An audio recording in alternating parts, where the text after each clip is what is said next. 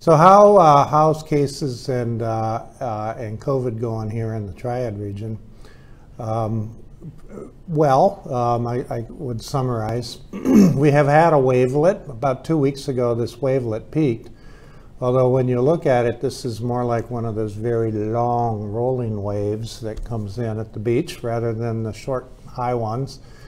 So our cases are coming down, albeit slowly, from that peak 2 weeks ago.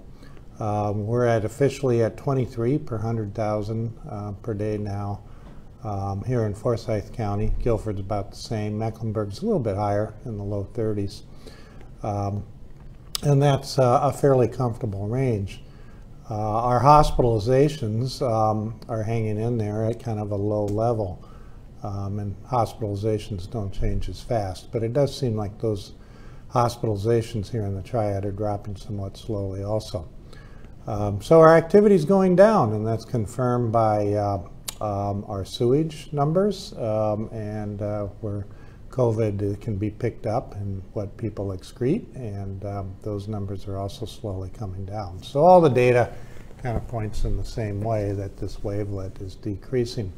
The variants in this area right now are, if you're a variant follower, is BA 1.21.1, which is an Omicron subvariant, and has been what's been circulating in the United States now since mid-spring.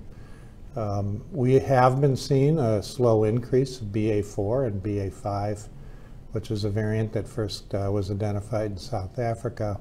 It's a little bit more transmissible than our other Omicron subvariants that we're seeing.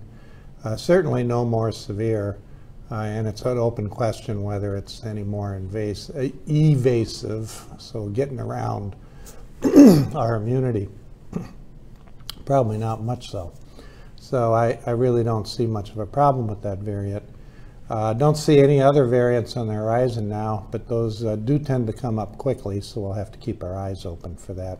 Asked a lot, so the vaccine's safe, looks like it works, but should I really get my kids vaccinated? And so I hear the following questions. One, I thought that COVID wasn't that severe in kids, so why vaccinate for it?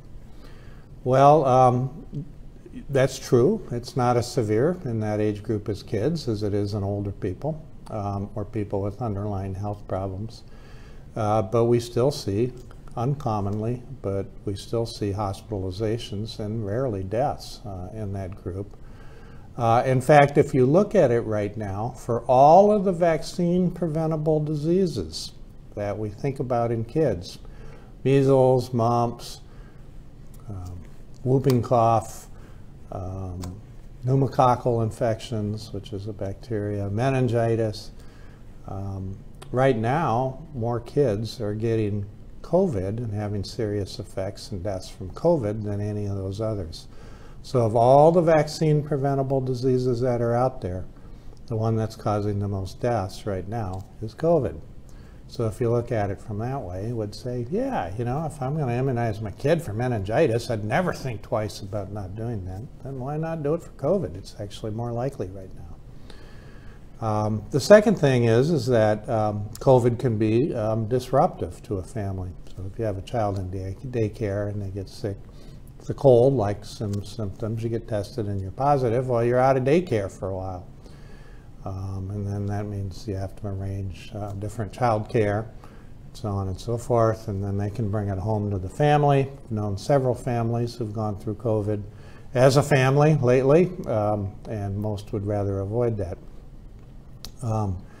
And so that's another reason to get vaccinated.